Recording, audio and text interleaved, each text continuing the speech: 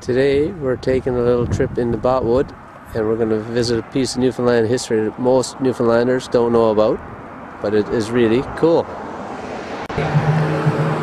2,000 miles of ocean whose hazards since the beginning of aviation have challenged adventurers of the air.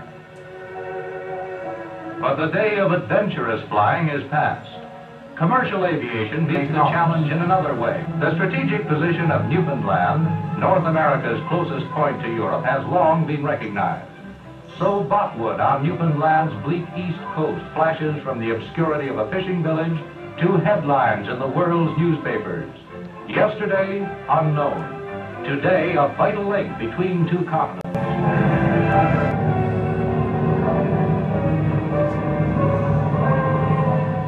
In the quiet waters of Botwood's port, officials of the British Air Ministry greet the Americans.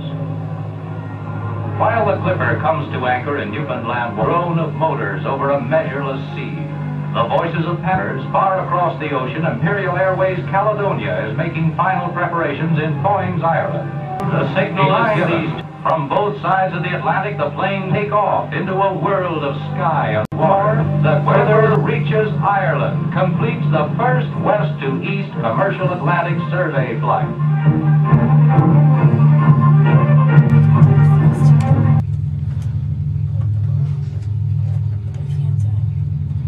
They have bedrooms and chefs and galleys.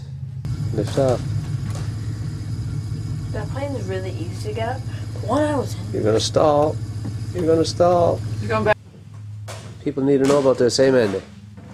What's that? People. Oh,